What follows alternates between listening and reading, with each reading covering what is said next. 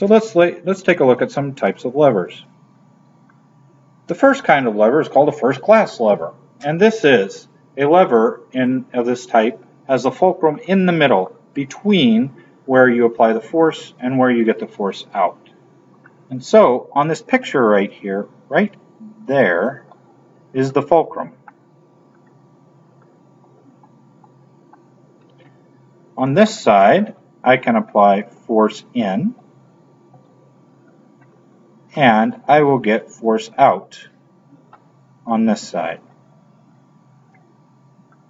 Some examples of first-class levers are seesaws, scissors, and if you take a look at a pair of scissors, there's a point at which it pivots about. That's where the nut is. You will put your hands on one side of the scissors, and then you get force out on the other side.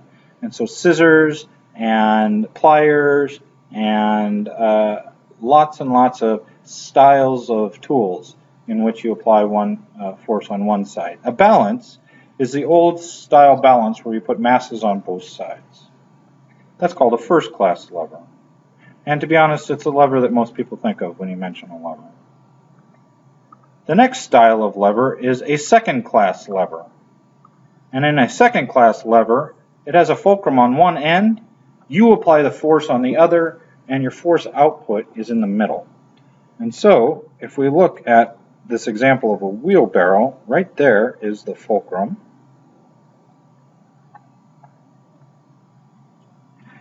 And then, once again, where your hands go on the handles, that is force in, that's the force that you apply.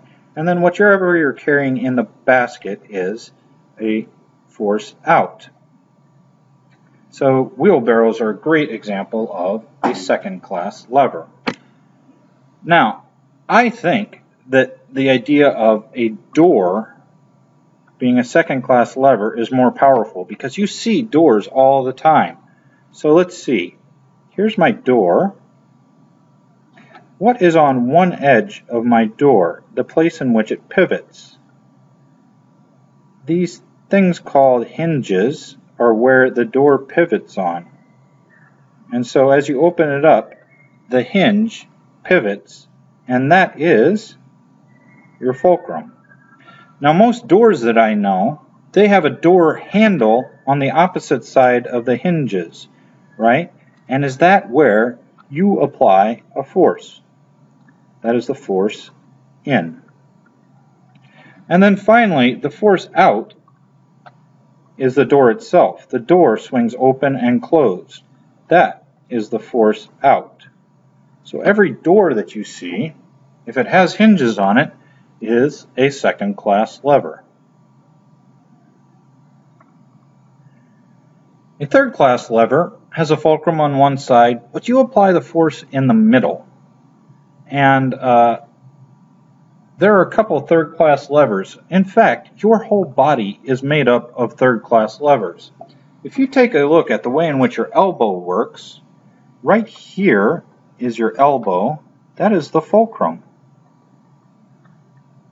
That is where this joint pivots.